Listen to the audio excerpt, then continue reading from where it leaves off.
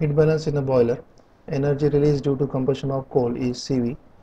We are burning the coal here. If it is a percentage of ash, then Cv equals to Cv into 1 minus percentage of ash, kilojoule per kg of coal.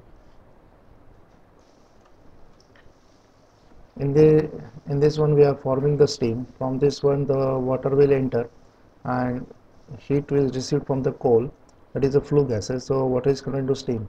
So some quantity of this heat is absorbed in forming the steam. So energy utilized to form the steam will be mass of steam upon mass of coal into H1 minus H2 is kilojoules per kg of coal. Let's say equation number 2. So out of this heat release, this is utilized properly to form the steam. Rest is wasted. To burn the coal, we are supplying the air from this side. When the coal and air is burned, flue gases are formed. The hot flue gases will carry some amount of energy. The flue gas basically consists of two parts. One is called as dry flue gas, and the second is called as steam formed due to moisture in the coal. Your coal has certain moisture that will get vaporized and it will be steam formed in the flue gases. So flue gas has two content. One is dry flue gas and other is steam form. Let Tg is the temperature of the flue gas and T atmosphere is the temperature of surrounding to the boiler room, or it is also called as boiler room temperature. Then heat carried by the flue gas is mass of dry flue gas divided by mass of coal multiplied by Cp into Tg minus T atmospheric, where Tg is the flue gas and T atmospheric is atmospheric temperature.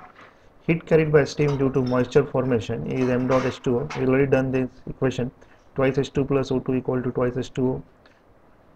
So using that you can calculate mass flow rate of the mass of steam formed in the coal, H1 dash and H2 dash. Let's define H1 dash and H2.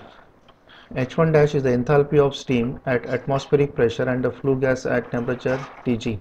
Here the flue gas, the pressure is remains same and the temperature of steam and temperature of dry flue gas remains same. So we have a steam at this condition with the pressure equal to atmospheric and flue gas temperature equal to Tg. Since this steam is superheated, so for superheated steam H1 dash equal to Hg plus Cp soup into T soup. T soup is same as the flue gas temperature minus T sat at atmospheric pressure. H2 dash, here when we are supplying the coal, the moisture in the form of a liquid, so enthalpy of steam or moisture at boiler room temperature is simply given by Hf. So H2 dash will be equals to Hf at room temperature and H1 dash equal to Hg plus Cp soup Tg minus T sat at 1.01325. So we can calculate the heat 1 plus 2 plus 3 plus 4. So this is the heat supplied and these are the heat utilized.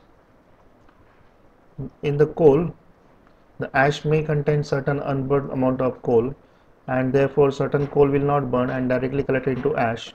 So let m dot is let this unburned coal is flow rate with m dot unburned of coal. So heat loss due to unburned coal in ash is mass flow rate of unburned coal multiplied by calorific value of unburned coal divided by mass of coal. So this is the only heat input, that is equation number 1. 2 is utilized, 3, 4, 5 they are wasted, and so for heat balance the remaining heat we will say is the heat loss due to radiation or convection by any means is 1 minus rest of all equation, that is 2 plus 3 plus 4 plus 5.